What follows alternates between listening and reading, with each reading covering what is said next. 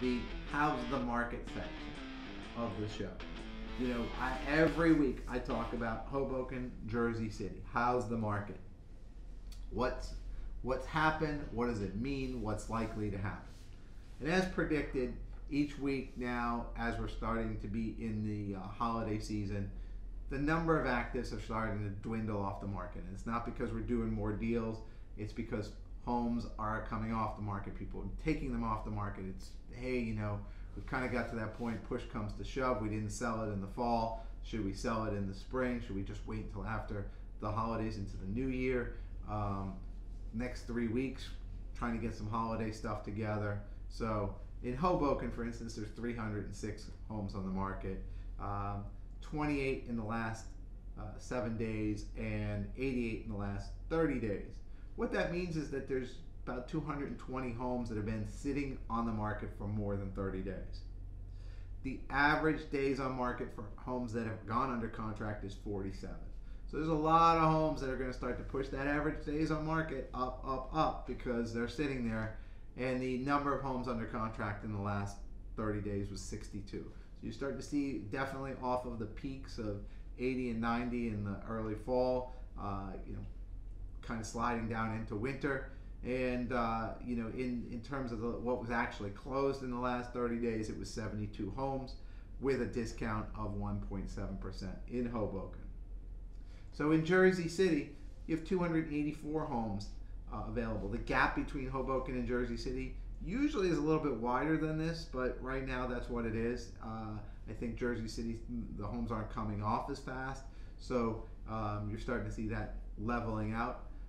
In Jersey City, in the last 7 days, 30 homes on the market. In the last 30 days, 80 homes on the market. So there's still over 200 homes in Jersey City that aren't shadow inventory, aren't new construction, that aren't on the market, that are sitting there more than 30 days. In Jersey City, the number of days on the market of what has actually gone under contract in the last month is 56 days. So almost 2 months, average homes are sitting on the market. Those are the ones that are getting contracts. And 41 got contracts in the last 30 days, 46 sold in the last 30 days, and they sold with a discount of 2.8% on average. So what does this really mean? It means that, you know, homes are taking longer to sell. They are definitely selling at a discount.